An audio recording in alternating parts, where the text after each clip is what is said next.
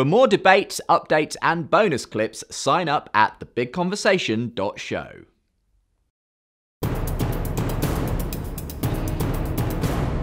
Now, the brain's a hardware, but the organization of the brain is the software. And that,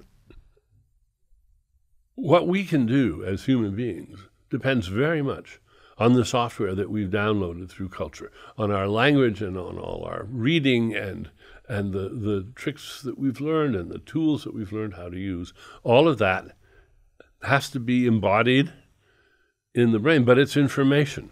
It can be passed from person to person, doesn't weigh anything. It's like poetry.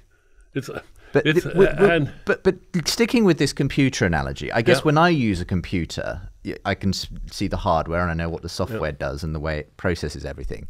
But there still has to be a me that it means anything to. It won't mean anything to the computer. It's just a You're lot the of user information. of the computer. Yes. Yeah. Now, who's the user? Who's the user of the brain?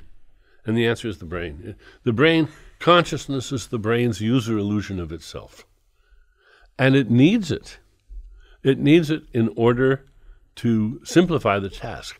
The brain is too complicated in its myriad details, and the world is too complicated for the brain to deal adroitly with it. So the brain has been designed to have user interfaces inside it that simplify it, so that it makes things easy to track, easy to deal with, easy to recall. In the same way that the screen on your laptop makes you don't want to know the complexities of what are going on inside your computer, so you have this very handy, very effective user interface, so-called user illusion.